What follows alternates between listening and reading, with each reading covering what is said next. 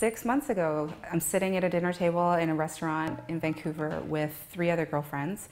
The topic rolled around to vibrators, and it turned out that one of us at the table had never owned a vibrator, and it was like so shocking. Everyone at the table was like, you know, spitting out their wine and like, what? Totally shocked that this could even happen in 2012. And I remember the first time I ever even tried a vibrator. You know, I was shocked. I said, what? This exists and nobody told me until now? So it's probably more of that absolutely shock but delight, absolute delight that, you know, that there's these toys that exist. When you're young, the fact that you're having sex is the thrill. It's when you get older and you're more confident with who you are and you're willing to admit that, sure, sex is great, but maybe we can add a little bit more. So, you know, everyone's our customer, but our bulk of customers is a lot older than I anticipated. A lot of the nervousness about acquiring sexual products is, in my experience, around thinking that the first thing you're going to need to do is practically reveal you're going to need to reveal everything about yourself in order to make that selection, and that's the biggest relief, is that it's not necessary. A minority of women reach orgasm with penetration alone, but that a lot of women reach orgasm, a lot more women reach orgasm with vibrators. We have always had sex toys. There's a Paleolithic sex toy, for example, in the museum collection in Sweden. We know that the Greeks had dildos because they are depicted on amphorae, those big jars that they have with the ears. The early mechanisms were actually pumped water. So you have like a hydriatic treatment that serves the same purpose as a vibrator. And if you have a shower massage, then you probably already know what I'm talking about. There was a steam-powered technology in 1869, a coal-fired, steam-powered sort of a vibrator table. There's also an 18th century predecessor that was clockwork. But of course the trouble with wind-up things is that they wind down. And then when electricity became available, this was another way to provide continuous power for the vibratory aspect of the device. They did warn you well into the 20th century not to drop them into the bathtub or to use them in the bathtub. But they didn't say that early on, so there must have been people who did drop them into the bathtub, and I don't like to think about the consequences. I've since perfected my vibrator experience, which is good. My favorite one is called the Magic Wand, which is just a sort of wand-like thing. It's great. You can take it in the bathtub because it's waterproof. I've had those little tiny ones, like the little egg kind of one, which is like meh, whatever. Or those great big long massage wands that are, you know, really for your back. They're for your back. And I've got cute little bunnies with little sort of ears that are like tickly kind of things, so it's not like a full on. I have a rather interesting one that you actually wear while you're having sex. It's shaped like that, and you just sort of put it in, and then it sits against your clitoris while you're having sex. Like a toy does a lot of work, right? So you can kind of, yeah, you don't personally have to work so hard. You can just kind of like relax, and anything that I can do to spend time with myself, like just myself, is really great because it takes a lot of pressure off your partner.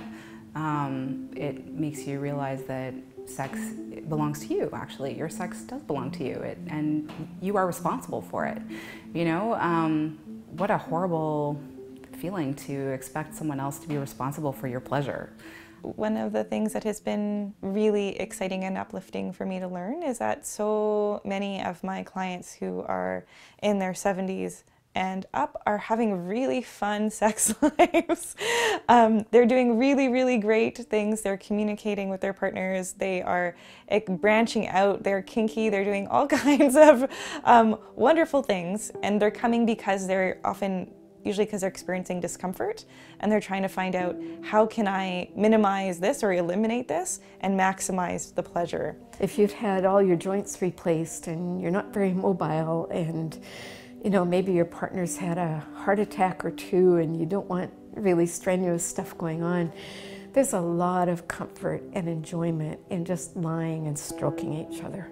And being able to have that in your personal repertoire probably keeps people alive longer than anything else. I have a client who talks about how every day when she comes home, her husband will have a warm bath of water for her, and she puts her feet in it, and he just like lets her soak her feet, and then before anything, like before she sits down for dinner, before anything happens, he gives her a foot rub. And then and I asked her, I'm like, is it, you know, do you have something with your feet? Like, is it, do you have a lot of aching and pain? She goes, no, it's just my most sensitive part of my entire body, and it's the most important, meaningful thing. And every year of my, like, our marriage, he's always done this for me. And so, and they haven't had any kind of penetrative sex in over 30 years, but they're like profoundly connected and deeply, deeply reliant on one another for having their needs for intimacy and sensuality met. Certainly as the baby boomer population bulge gets into later years, a lot of the thinking and trends seem to be coincidental with what's happening to that large population group. So I think there's going to be a whole lot more talking about seniors and sex as time goes on. There are things that I will say when I'm doing my thing as a nurse who's doing sexual health screening that will indicate that I am kink friendly, that I am poly friendly, and that I'm body friendly. So I'm not about to judge anybody for the shape of their body, for the way they've modified their body. It's really important to talk about and acknowledge that there are a lot of different folks who express their sexuality in ways that might make other people feel a little bit shy or uncomfortable talking about. There was a whole sense that if you had a disability, there was no way you were going to be sexual. And you know, that whole part of your life was subverted to the overwhelming, you know, problems related to your disability. Particularly, I think, for people with developmental disabilities, the conversation is still pretty limited. There still is a sense on some level that people are fundamentally asexual, even though we know that that's not true. At BC Women's, when I worked there, we actually set up a program for women with physical and mental disabilities where they were free to come in and have their reproductive health care done. We had a woman who came in who had pretty profound physical disabilities, and during the course of all of the work they were doing with her, you know, it turned out she was sexually active. She had a partner. Nobody had ever asked her that. She'd never had anybody ask if she needed anything or were things going okay. And it turned out she had a few issues that needed to be addressed. And at the end of the time when she was getting ready to leave, she just sat with tears running down her face, and she said, you know, this is the first time any healthcare person has ever treated me as a woman. And I thank you for that. You know, with the tears running down her cheeks. So, you know, it tells us that we need to do more work about attitudes amongst healthcare providers and amongst people themselves to realize that there is no limitation on our sexual expression unless we put it there. And we tend to put it there way too often. We do a lot of presentations, and one of the things that amuses us from time to time is watching people when we present together, because people know we're a couple, and you can see the wheels turning sometimes, you know, that the whole idea of, well, how exactly does that work? You know, and we kind of get a kick out of it. And or even if it's not the physiological mechanics, I think people are wondering, well, is he a burden? Yeah, on a more serious note. Well, I get that from time to time, you know, the you must be so wonderful, you know, or it must be, you must do far more than he does. Or maybe, you know, did she ever desire being, you know, with a non-disabled guy? Those are the questions that hang in the air that, of course, no one would admit to. And I think for us, we have such a different view of reciprocity, and we've had to define reciprocity really differently because of our relationship and because of the differences in our physical ability to do things. So we have this philosophy in our relationship that everyone does what they do best, and we don't try to remediate each other. And I think the real reciprocity in a relationship happens in that sense of being with each other. And when people sort of feel a bit bankrupt in being, then they sort of turn to doing. And they said, you know, well, I'm doing all the cooking in this relationship. When what they really mean is the reciprocal flow of being is not there anymore. In the West, we have this thinking, this perception that we will fall in love and marry someone who is very close to us, who is almost identical to us in every way. But when you look at cross-cultural relationships, and these are the people who are from various cultures, maybe different races and religions, what I look at, the way I look at it with my clients is that they complement each other. Most of my clients are Caucasians, dating ethnic people who I define as first, second, third generation immigrants to the West, someone who follows a collectivistic Eastern worldview and culture. I chose this profession because for a couple of reasons. The first reason being that I didn't see anybody else addressing this type of group of clients. The second reason is that I saw that there was a need. Back in the 1990s in Vancouver, 21% of all singles dating were in cross-cultural relationships, but only 3% of all marriages were cross-cultural. So I thought that there was a need to address these issues that are preventing people from having long-term relationships. When you take couples of different racial backgrounds, different cultural backgrounds, and you help them understand each other's culture, understand each other's family dynamics, understand each other's cultural taboos as well as values to help nurture the relationship and create intimacy, further create intimacy in their relationship. That is something that really makes me realize that this is the right profession for me. Just like in music, there's always this build-up of tension and then there's the big release. And so, you know, in any relationship, I think sexual tension, knowing how to play with that, using whatever you have, whatever means, whether it's you know, just your body, the energy, the sound, the voice, the relationship details that you can share, or all the other icings that you can bring into the picture, color and decor and costume, and that it's just totally up to the individual's creativity. And I think that's what I love about creativity, is that you can bring it into every area of your life. When you're an adult, you're no longer playing like a child, but in sexuality, this gives you a chance to play like a child.